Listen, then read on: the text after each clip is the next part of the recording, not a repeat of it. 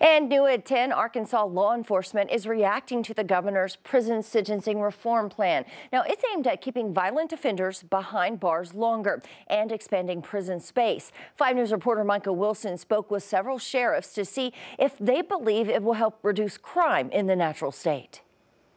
Joe, I first want to say that I did reach out to the Arkansas Justice Reform Coalition and sheriffs from Benton, Washington, Crawford, and Sebastian counties.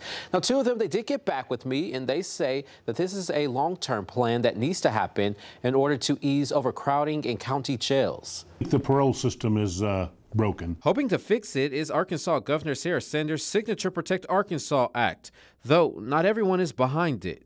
I voted against this bill. We know that longer sentences, higher rates of incarceration, these are not the things that actually prevent crime. Despite voting against it, Fayetteville State Rep Nicole Clowney says the bill has some positives, like specialty courts to address drug use and mental health issues.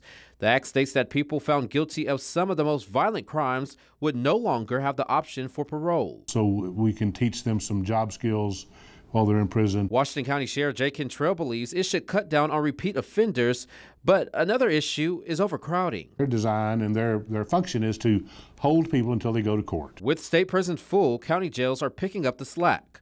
We're holding people that have been convicted. Currently, Washington County is housing 160 inmates waiting to go to prison. Any given day, we'll have 150 or 60 sleeping on the floor. In a statement sent to 5 News, Sebastian County Sheriff Hobie Runyon wrote, "Our population has grown, but we haven't added prisons for years.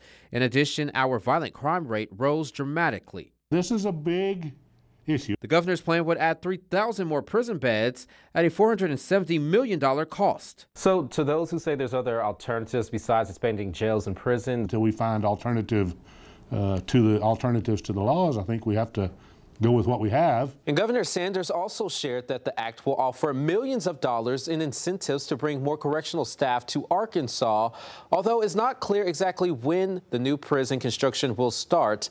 The state secretary of corrections says he hopes to open 500 new beds at the current facility soon. Michael Wilson, 5 News.